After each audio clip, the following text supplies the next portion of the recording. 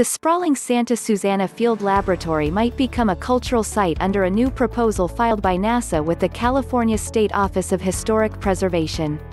In a 70-page nomination letter filed with the state agency, NASA has offered to preserve the entire Santa Susana area that encircles the Burro Flats Painted Cave, a unique record of prehistoric Native American pictographs.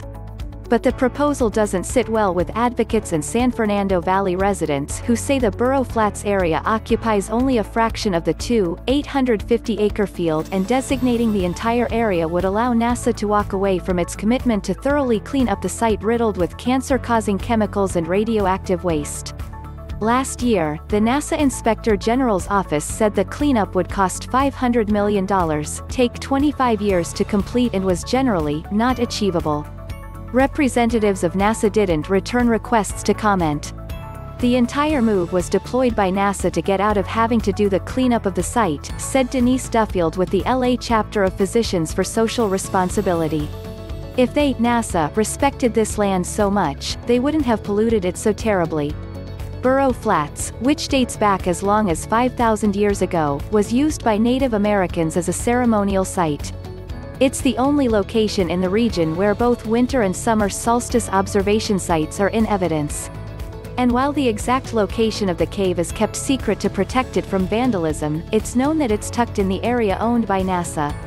The ability to celebrate the solstices at this site is considered a vital part of the revitalization of the local Native American culture, NASA said in a letter filed with the California State Office of Historic Preservation. The presence of these observatories at Burro Flats makes this an important ceremonial site in the Simi Hills area, still in use, and necessary to the revitalization of the local Native American culture.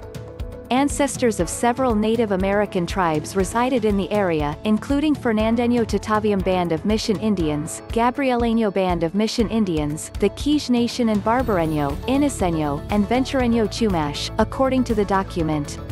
Kenneth Kahn, tribal chairman for the Santa Ynez Band of Chumash Indians, said in a statement that the tribe continues to work with NASA on designating the entire Burro Flats site as a traditional cultural property for listing on the National Register of Historic Places. Tribal president at Fernandeño Tataviam Band of Mission Indians Rudy Ortega Jr., said he visited the site with his father back in the 1970s to make sure the artifact was preserved and protected.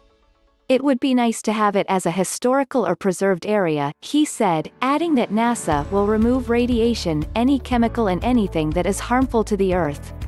One of the key things is that nature will cure itself.